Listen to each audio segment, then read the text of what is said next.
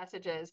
And what happens is we have chemicals that activate those nerves. And so that's what this picture is. It's the two little ends of nerves talking to each other, and the stuff in between is the chemicals. And so some of those are opioids floating around, and there are opioid receptors in the ends of those. And so what happens is when the opioid receptors are filled with an opioid or other kind of drug that can also activate them, we feel good, calm, secure, loved. Okay. And so from birth, our bodies produce those opioids. We naturally produce those in our bodies, and that fills our receptors. And so those that naturally occur in our bodies are called endogenous opioids. And so animals and humans are built with the receptors. They're built with the capacity to release those endogenous opioids in interaction with a caregiver. So like mother, baby, mama rat, baby rat, rats become important in a few minutes, or whatever species it is. And so that naturally happens as mothers and babies bond and so forth. And so they're activating those receptors. And it happens in both. The mom releases those, the baby releases those, everybody feels good, we're in love. Same thing happens when you fall in love as an adult. The same thing happens when you laugh at a funny movie with your friends. When you run a marathon, I don't know, that wouldn't be so happy to me, but that would be me lying on the sidewalk. But those same sorts of chemicals are released. All right. And so, but they're also exogenous opioids or other kinds of drugs, but other things from outside your body that activate those receptors. And so that could be pain pills, it could be heroin, it could be fentanyl, it could be meth, it could be lots of different kinds of substances outside your body that then activate those receptors. And so that becomes important because one of the things that we know is if you have those external substances coming in and activating those receptors, your body says, oh, I don't need to make those anymore. And so your own system will shut down. Therein lies our problem, which we will get into. So now kind of how we know the system works, let's talk about how that might look differently in different childhood scenarios. So if someone has nurturing relationships, they feel safe, their systems are working as they should, their receptors are filled.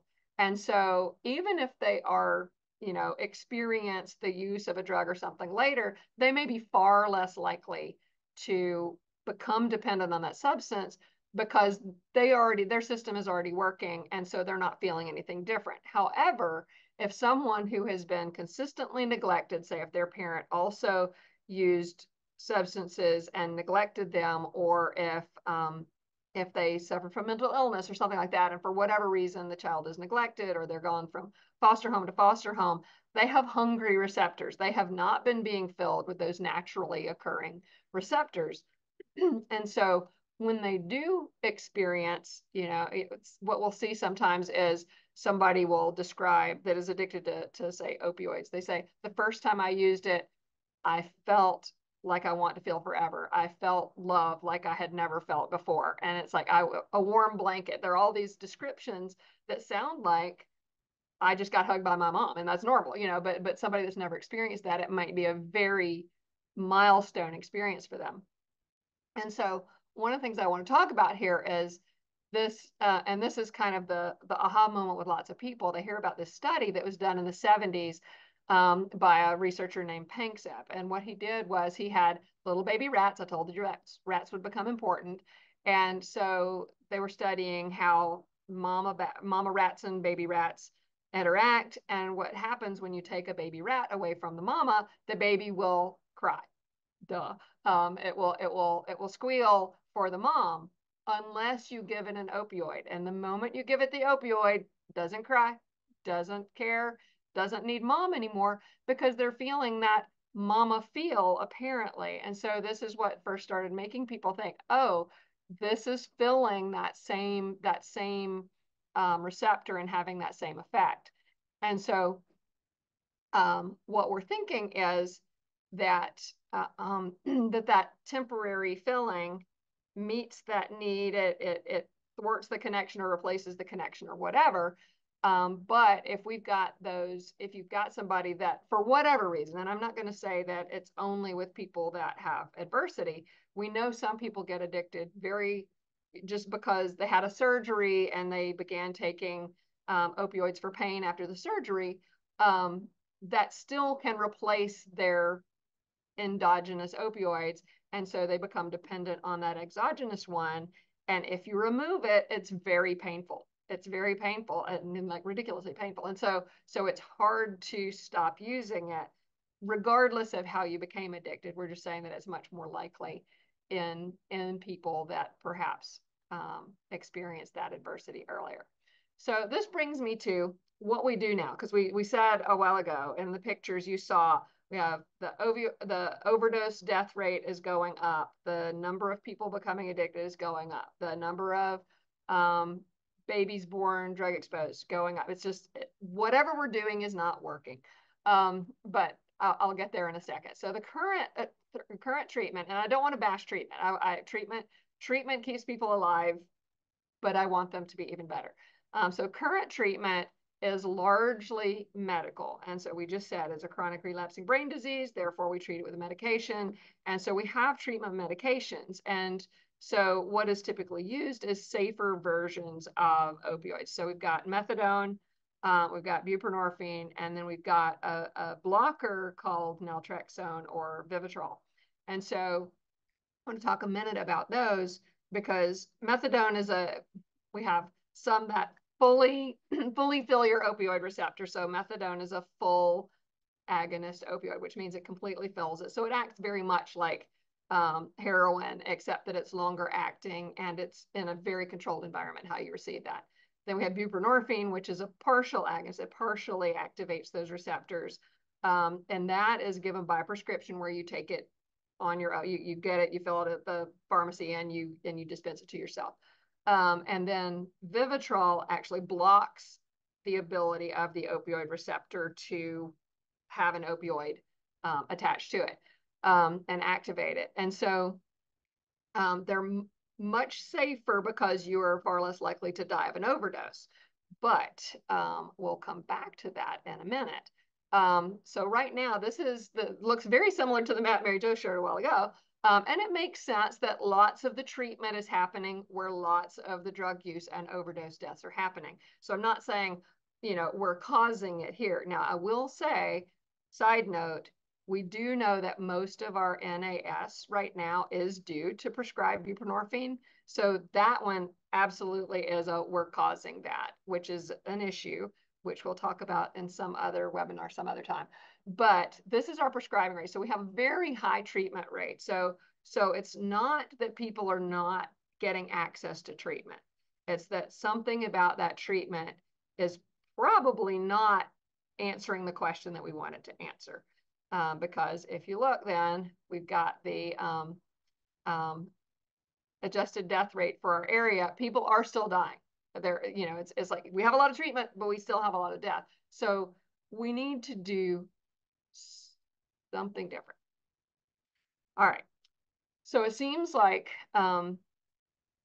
if we could somehow get at the root of the issue rather than treating the symptoms.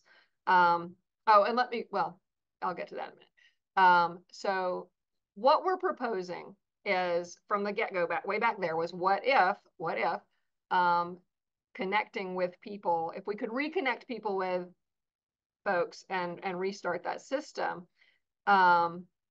what we want to do is when we know that when the opioid receptors are activated or blocked, that it turns off our production. All right. And so some very recent research, and we're talking connection as a way to treat this, but one of the things that we have learned from some very recent research is that all of those treatment medications, either the methadone or the buprenorphine, or even the naltrexone, which doesn't cause any effect of the opioid, it just blocks the ability of that receptor to activate, prevent interpersonal connection. So we're saying, okay, we've got this potential treatment, but the other kind of treatment is making it not work. And so this is a sticking point right now. And so what we want to investigate is whether we can increase interpersonal connection at a dose that can replace the need for external or exogenous opioids. That is kind of where we're going. And so one of the things, I was going to let Mary Jo kind of sum up where we are, and then we're going to talk about some ways we're actually trying to tackle this to see if we can do it. And then, so you go for our summary right now. Okay, awesome. So a symbol that we always return back to when we're doing this work is the visual of an iceberg.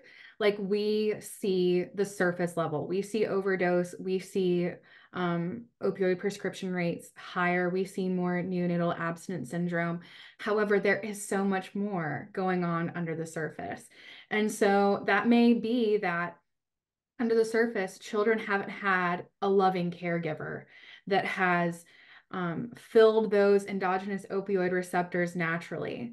So maybe people, because of their adverse childhood experiences, have this kind of down regulated. So they have less opioids in their body, and thus they're going to seek out those substances that will replace their mother's love, if we want to say that. So we think that neglected or abused children are likely going to seek out those substances that will naturally fill in. That's the self-medication hypothesis. And I'm sure a lot of people have heard that, you seek it out because you have something that might be deficient.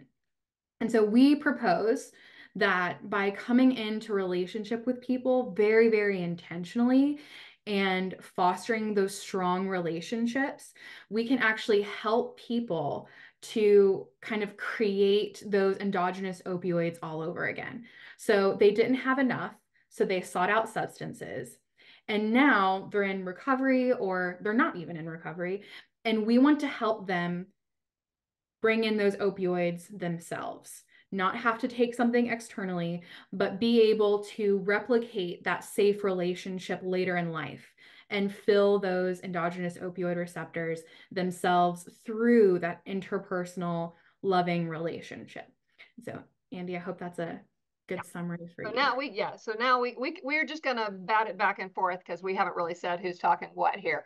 But I want to tell you a little bit about what we're trying to do. And so now you've heard all of my research brain and what we're doing, but I also run a nonprofit called Uplift Appalachia. And what we're actually trying to do is create wraparound care, what we call wraparound care for people who are, I mean, this should work for preventing use also, but what we're doing right now is trying to partner with the treatment community and the recovery communities and such to match them. And what right now we're trying to mobilize the faith community. We'll mobilize any community that will wrap around people, but that's what right now we're doing most of our training in the faith community. But the purpose is to intentionally increase interpersonal connection in order to hopefully restart people's endogenous opioid systems and make them not need drugs. But when we say that, the intentional part is, and one of the reasons we looked to the faith community is because when you have somebody that is misusing substances, that becomes the thing that they love. And it is, and I say love, but it's like they're compelled to continue getting that. And that's the thing they protect, just like a loved one and so forth. And so they're not going to be most likely seeking a relationship with you. So it's got to be somebody that really selflessly pursues them to create a relationship. And hopefully, eventually, that becomes rewarding enough that they are reciprocal. But it's got to be somebody that's going to quite altruistically want to do this thing for the good of the other person, because it's not going to be very reciprocal to start with. And so I want to describe a program that we're working on just to give you an idea how this might look. But then I want to leave a good bit of time so that you can ask us questions or whatever, because it's much more fun to have a conversation and answer questions about it. But I have to give you sort of the pitch first. So we have this thing we call Uplift Rides, and this was birthed over a lunch a few years ago, where we realized we had planted a small church in a really high need area, had a lot of high need people, and sort of looked back how serendipitously we had been, about half of the church was giving about the other half of church rides, because the other half of the church were using substances or were homeless or whatever, and for whatever reason they had no transportation. And so we saw that the people who got the rides got better and stayed better. And the people who were giving the rides became very compassionate and non-judgmental toward the people who were getting the rides. And it's like, wow, that just happened. That might be a thing. And so it started us on this road, haha. We do say that connection is the vehicle to recovery. Um, but we said, what if we could do that on purpose and use rides, get people that will give people rides, which we know that transportation is a huge barrier to recovery. It's a social determinant of health. It predicts all kinds of good or bad things. If you don't have it, predicts bad things. If you have the transportation, it predicts good things: getting to work, getting to doctor's appointments, getting to court so you don't violate probation and go back to jail. All of these things. So we said, what if we get this loving, altruistic group of folks that will just give people rides, and as they give people rides, develop relationships with them, because you've got sort of a captive audience there in your car, because they've got to get somewhere. You put them in the front seat, not the back seat like an Uber, not a van full of people, but just a friend giving a friend a ride, and over time, sort of become a confidant, become a friend of the person. It also may be an inroad to the person being incorporated into a healthier community. But you also have somebody that's going to support you. Say, give the example of, I'm going to give you a ride to recovery meeting or whatever. And then one week you say, I'm not going to the meeting. You say, well, why aren't you going to the meeting? And it's like, I just don't feel like it. He's like, well, what if I pick you up and we go get coffee? And then maybe you get to the meeting, maybe you just have coffee. But you've got that accountability of somebody pursuing you because they care about your good. But that relationship is developing, and over time, hopefully that will help you to, pursue, and maybe you don't have a license, and through that, maybe eventually you get your license, or maybe you are able to get to employment, and through the employment, then you can get a car, and, all of these things. And so where we are right now is we're doing a lot of equipping and training and pitching the idea and so forth. And so I'll just tell you really good news. On Monday, from two different directions, the idea got funded by the opioid abatement grants. So one is for the equipping, and one is for the getting drivers. So yeah, so people have been listening apparently over time. But that's one application of this. It doesn't have to look like that, but that is one pretty easy application that's tangible. And it doesn't have to be church people. It could be anybody. It could be, the Rotary Club decides we're going to do rides for people, whatever. But any time where it is that developing that relationship, and as Uplift, we would like to help equip people. And what we do when we equip people is we do like a non-negotiable is doing trauma-informed care training. It's like, you've got to have that as a foundation. And then what we call Addiction 101, which is kind of this is how the drug works, but it's much more, this is what the economy of someone's life looks like. This is the challenges they have. This is avoiding manipulation, understanding the legal system, understanding the draw of the drugs and so forth, so that somebody knows what they're getting into, and they're going in, so they're going to do more good than harm, not make it worse, and so forth. And then we do coaching for people that decide to tackle this. We are glad to go alongside people. What have I left out, Mary Jo? You are in this world with me, so you may not know what I've left out. Yeah, no, I think that you addressed that all really well, but I want to return back to kind of the central thesis. And I've gotten a couple of questions in the chats about that endogenous opioid system. So really what the goal of this interpersonal relationship, it can happen across the lifespan. Someone at various stages in their recovery. It could be like a bunch of the kiddos that I interact with, where they're exposed through their parents, and that wasn't their their choice to use in the first place. But using that strong interpersonal connection can still really make a difference in a person's life by teaching the brain how to introduce its own opioids again in the absence of others. And so one of the questions that I got is, can we please repeat why medication for opioid use disorder does not help in this respect? Is it the type of opioid receptor it binds to? It And does, so, it does help. It does. I yeah, mean, I will say I am not a get rid of it. It is a tool in the toolbox. Absolutely. People stay alive because they have controlled and they're in a treatment program. And so I am not advocating throwing that out. I'm just saying, and sometimes people will, and people, there are people that function on it fine, and I don't want to mess with that because there are some people that it's like life is working, let's not mess it up. But there are some people that life is not working, and there's some people that just want to be free of substances and completely. And what I was saying is that the more recent research has shown when you look at that ability to connect with people and seek connection and create relationships, it is dampened by the medications. And so that's the thing that it might be, if we're trying to increase connection, it might be working at cross purposes to that. And so that's something that you have to consider and weigh it out, and pros and cons of both.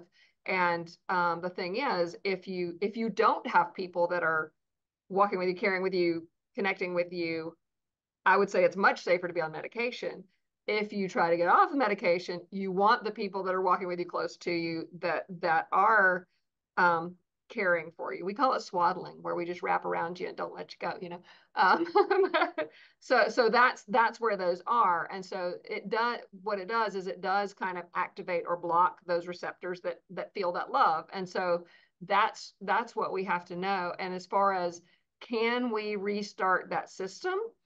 That's the research we want to do. It hasn't been done yet, and so you don't know until you do it. Um, and you can't do it with rats because I don't know if you know this, they're just not very altruistic. They don't seek out the good of others. They eat the food themselves or whatever. So it's like, it's pretty much got to be humans that does this. And so that's some of the follow-up research that we want to have. Now we do know from like recovery communities, AA, NA, those kinds of things, that they are very much community connection and so forth. And we know they are very effective. So as far as looking at, do they predict each other? Yes, they do. But we haven't done the let's follow this and see. We're trying to do that, but we haven't done the let's follow this and see if we change this thing, does that cause you to have those increased opioids? Does it kind of answer what was asked? yeah, I think it addresses it. And I think that that's really important to note. It is a tool and it can be helpful, and people can still absolutely be on medications to treatment and have rewarding social relationships. It can just sometimes be a barrier, because it kind of does block those kind of receptors that provide that social reward. So yeah, I think that's a really good way to address it. We have more questions. Do you mind if I? Go for it. Yeah, yeah, yeah. We're open. This is Awesome. it's like everybody's fair game now. Okay, so you guys can put your questions in the chat and we will discuss them, or you can even unmute yourself and talk if you want to. But I'll go ahead and read this question from Elizabeth. So will endogenous opioids rise and help someone who's on Vivitrol if they increase interpersonal connection, or does it prevent it entirely? So that kind of goes back to what we just. Yeah. I don't know. I have read the literature where people did study Vivitrol, and it was, people connected better without it than with it, but I don't know. Jury's Yeah, out. So yeah. research needs to be So done. there's a little bit of evidence to say that it does, like, some barrier to social connection, but it's still possible. So yeah, that's awesome. Okay, and then Jamie asks, is there a way, like lab work or testing, that can test the levels of endogenous opioids? This is a good question. There is, but I don't know how to do it. Yes, there are people who do that, and with adequate funding, we would be able to do such a thing. But yeah, that has not even been on the radar yet. But I continue making the case because somebody should. I don't have to do it. Somebody needs to be doing that. Yes, but yes, you can test for that. Yes. Any other questions that people have for us? What's the process of testing? I don't know. So I can speak a little bit to this. I have done a couple of deep dives on this. And what we see is it usually requires a blood test, from what I can see in the research that I've done. And so it is slightly invasive. And so I think that might be one reason why it's not super widely used. But yeah, so that it involves a blood test and getting a workup and a panel and And kind of one of the extensive. things I would like to say with that is I started my career way back, way back, way back, looking at the mechanism of my dissertation. I mean, this is how long ago this was, like a long time ago. Was looking at stress during pregnancy and attention deficit disorder in kids after they're born. So looking at basically programming of babies in utero before they're born. And so that was one of those things where it's like looking toward that mechanism. And I didn't have the capacity to test the mechanism, but I made the proposal. Other people over the years did test the mechanism to look and see, is this happening? And yes, it was happening, but the precise mechanism we could try to get at. But what I decided was more important was if you reduced the stress during pregnancy and fewer of the kiddos had attention deficit disorder, you didn't really have to know exactly how it happened in your body.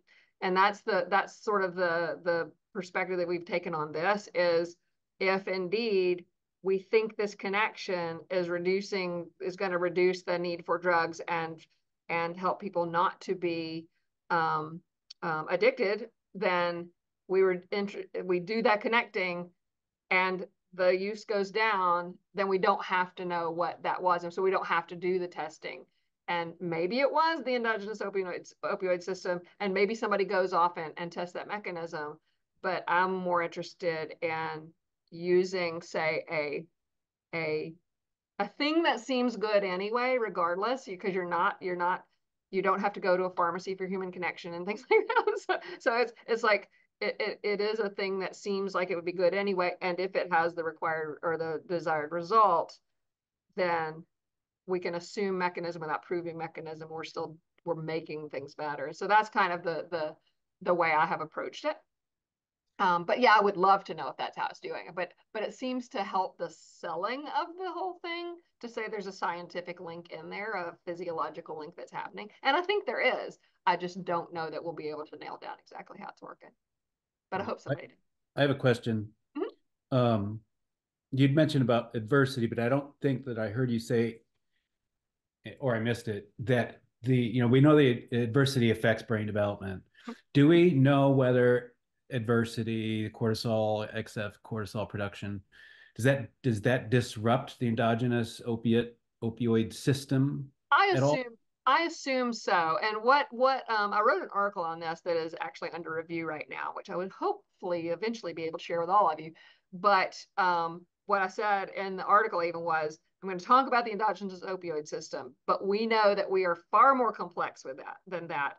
And every one of those systems is talking to every one of those other systems. And so, because I started out, HPA axis is what I studied when I was looking at the prenatal programming, you know, and so we know that those are interplaying, and toxic stress is, I'm sure, affecting that endogenous opioid system and so forth. But I don't know how. I mean, that is, I hope there are people that are looking very closely at that because I know that they are affecting each other, but I don't know how. And I don't know if anybody has gone quite that deep and complex in their studies. Yeah, there actually are a couple of articles out there that talk about the HPA axis. So remember, that's our fight, flight, freeze system. It typically does downregulate our endogenous opioid system when That it's makes sense. activated. Yeah. So it's like people are going into a lot of that, like I need to protect myself.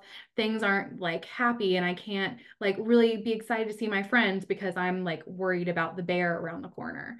And so that's a lot of what the emerging research has indicated is that there is a downregulation of those kind of happy feelings when you're in Yeah. that So, I stressful mean, one state. of the things I think about is so I study individual differences. And so one of the things that I was wondering is if someone had a high ACE score, would they experience, the first time they dabble with opioids, would they experience a different or much higher high than someone who didn't have a high ACE score, just because they're ready to launch into the stratosphere because their opioid system is so underused Right. because of all And their That is ACEs. such a great. that is exactly what we're thinking. Yes. Well, Andy, actually, there is an article that was published in 2022 in, I think they did this in England, and they basically had people do a test where they put their hands in cold water Oh, and right. they either gave them a placebo of an opioid or a small dose of an opioid, and then they had people rate their pain,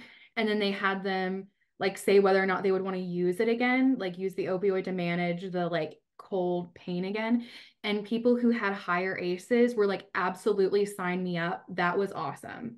Like, give me more of that. And so, what we do see kind of emerging in some early research is that people who do have that early childhood adversity, that opioid has this special, like, like a missing puzzle piece in their head. It like clicks in and it feels right and it feels normal. And it's something that kind of they want more of, at least according to this article. So, yeah. Yeah, because I know some people just don't like pain meds. They don't like them. It makes them sick. I And know. other people love it. And I'm wondering, is that a proxy for their ACE history? Maybe. Maybe. Perhaps. I haven't run across anything like that. I think there's also some research about like first pass and second pass metabolism with opioids and people who it makes them sick. There's sometimes something with their stomach and not necessarily as much with their like brain chemistry with that. But I think that would be something that would be really cool to investigate. Yeah. Any other questions in our last couple of minutes? Question, comments? Yeah, please take the survey. Let us It's not know. working. The link's not Oh, working then. So I'm not sure. But what I would say is if we can't get it, working, we will send it out to everybody who's here because we really do want your feedback from that. Is this one? Yep, that one works. So thanks, everybody. Ben just put the new link in. And so if you could, it's just 4 questions, and we really appreciate your thoughts.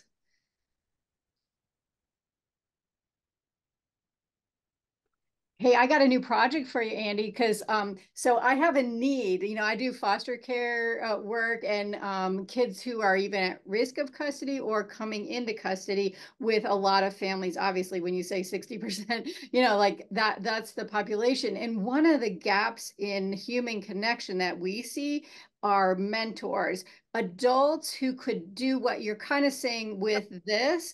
In years and years and years ago, Tennessee, the state funded a whole mentor project, where there was people that, could volunteer, they could be trained, kind of like what you're doing with this driving. So if you need an idea for another project to look at human connection that's preventative with kids, I got the idea. I think that's amazing. I think it's wonderful. We know Big Brothers Big Sisters is one of the best prevention things for all kinds of later problems. But yeah, and I think that those populations overlap so much, so much.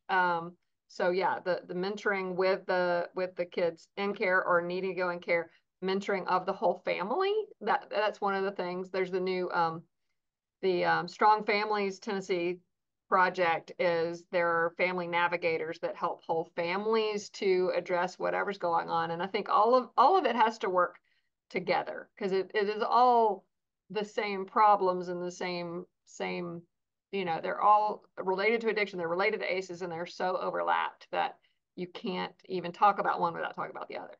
Yeah. And yeah, now there are places in Virginia. I can't even remember in Mary Jo, but it was like 40% of the kids in the county were in foster care. So I don't know if it was quite that high, but it was a ridiculously high number of kids. and yeah, a lot of the work, I'll plug myself just really quick. A lot of the work that I do with the Virginia Rural Health Association is helping do hair follicle testing for kiddos that are entering the foster care system. so that we can have more information about what substances they may be withdrawing from as they're coming from a substance exposed environment. And what we're seeing is crazy, like adult male level doses of substances in these kiddos' systems when they're entering the foster care system. And then they're experiencing withdrawal and behaviors that can't be explained or understood. And just this kind of, if we're looking at it from a developmental perspective, they've already been introduced to that substance. And how important is it to have that mentor, that person to connect with them, that one person that's, I always tell the people that I train is, I'm like, the best thing you can do is be boring and be consistent and show up lovingly. Like that's the best thing you can possibly do. And I think that as we continue to like shine more light on this issue, we'll try to get back to social connection, because I think we've all kind of forgotten how to do that. But yeah. Andy, someone wants to know how they can follow your research. Oh, follow my research. I'm Clements at etsu.edu. That's probably the easiest way, and then I could just send you to whichever part of it you're interested in. And our the Uplift site is upliftappalachia.org. I'm at the Strong Brain Institute. I'm at ETSU. So any of those places. Yeah. And I will talk to anybody, anywhere, anytime.